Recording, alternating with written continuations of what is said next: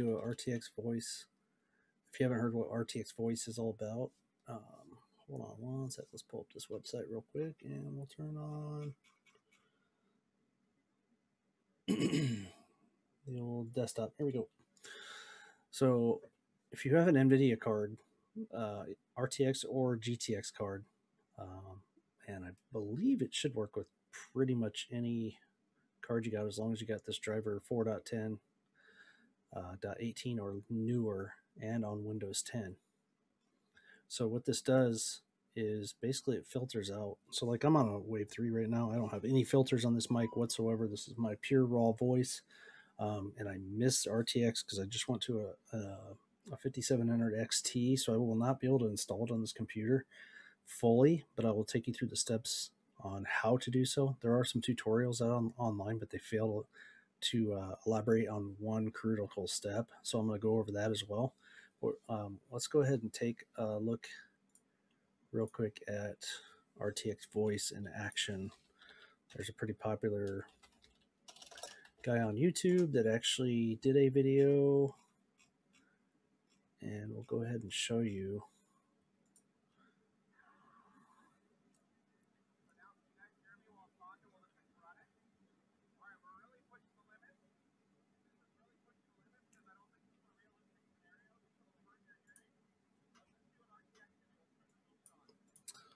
Hold on, I gotta go ahead and get my browser audio going here. Let's see, browser. Let's rewind this back a little bit. And we'll hit play. This is really pushing the limits because I don't think this is a realistic scenario. This will hurt your hearing. But let's see what RTX can do. Let's turn the filter on. Okay, now I got, oh wait, hold on. All right, so now I got the RTX filter on at 100%. I don't know how much better it sounds, but this is super duper loud. I can't even hear myself talking right now. That's how loud it is. Can you guys actually make out what I'm saying right now? Like, can you clearly hear what I'm saying with this right next to the microphone like this? Because I can't even hear myself speaking right now. That's how loud this is. I have no idea how this is even possible, but let me turn it off. That's what the filter off. That's what the environment really sounds like right now. Pure fucking magic. So there you go. So this can be downloaded right here. So you download the app, save it to your computer. I'll try to get this thing installed. We'll see what happens here. It's obviously not going to install for me, so I'll have to uninstall this, but I'll run you through the steps here.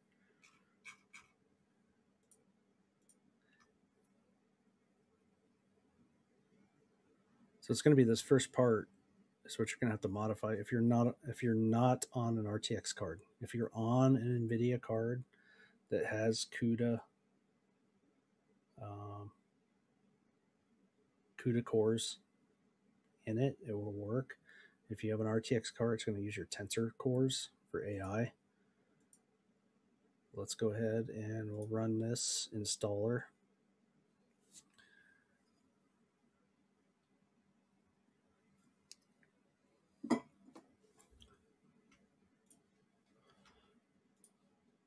And I guess it did. Oh, here we go. Okay, so it's gonna tell you this. If you have a non-RTX card, you're gonna get this little error here. So what you need to do is go to your computer and go to your C drive and and your C hard drive, and then RTX voice. So your C temp, and then you should have this NV RTX voice folder. You're going to double click on that, and then I believe it's this one that ends in VAD. Nope, not that one. This one? Nope, not that one. Top one. So this top folder here, N lowercase b AFX. Double click in there, and then you're going to have this RTX voice.nvi file. And so you're going to want to right click on that, and then you're going to open. I think this is right. Let's see here. Open with Notepad. Click OK. Yep, here we go. Okay, so you're going to get a file like this, and it looks crazy, but what you have here is constraints. And this is all in the tutorial online. So we're going to take away this constraints lines right here. We're just going to delete that. It's basically checking to see if you have an RTX card. Actually, that's the wrong one. Sorry. Dependencies. Package type equals requires package RTX voice driver.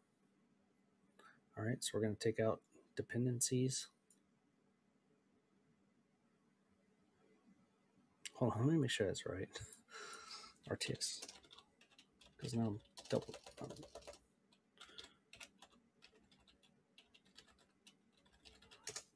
second guessing myself. As you can see, I've been here before. All right, yeah, constraints. So it's going to be constraints. You're going to take that out. Let's go back here. Yeah, so I was right. Constraints. Okay, so we'll delete that. And then we're going to save this. And it's going to give you this error. It's going to want you to save it as. And I don't think. See, you don't have permission to save here. So we're going to go back to the, let's just go back to desktop. And so we'll save it there. So now we have, so we have our file in here now. This file hasn't changed because we couldn't overwrite that file that we just saved. So what we want to do is go to our desktop, find that file we just saved. It helps if you don't have a million icons on your desktop. Okay, so here it is. And notice if it doesn't show the .text back on the back here, what you want to do is hit this view and click file name extensions. Make sure that's got a click there so you can see the extension that it appended to the end. And then we're going to go ahead and delete the text, the .txt. It's going to ask you if you're sure. Say yes. Okay, so this is our edited file. We're going to cut this. We're going to go back in here and we're going to paste it in here. And we're going to click replace the file in the destination. Yes. It's going to give you, you'll need administrator permission to move this file. We're going to hit continue. All right, so now that's our edited file, but there's one more step that it leaves out online. We're going to right click on this. We're going to go down to properties, and under security, see how it says no groups or users have permission to access this object. However, the owner of the object can assign permissions. Okay, so we are the owner. And what that means is we need to change the permissions. So we're going to click edit, and then we're going to add a user. And you're going to want to put your login for your PC. So your admin account. So I think mine's repairs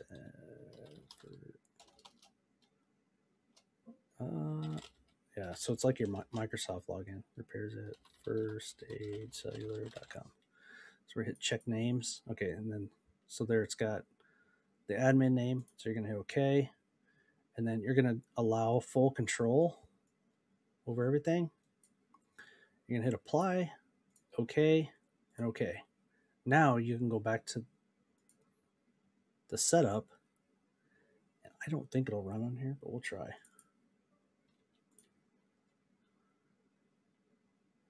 Yes, see now we don't get the little error. So now it's going to install it. And I have an AMD card in here, so I have no idea what's going to happen. If this will work or not. Okay, so we went ahead and installed it. Now you're going to get this little pop-up here.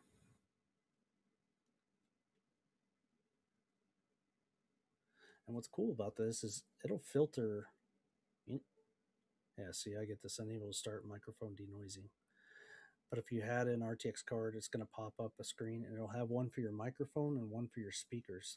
So your speakers, you can actually enable it for that. So if you go watch like this noisy video here, every time he's disabled his, and you can hear them, you can hear the vacuum running.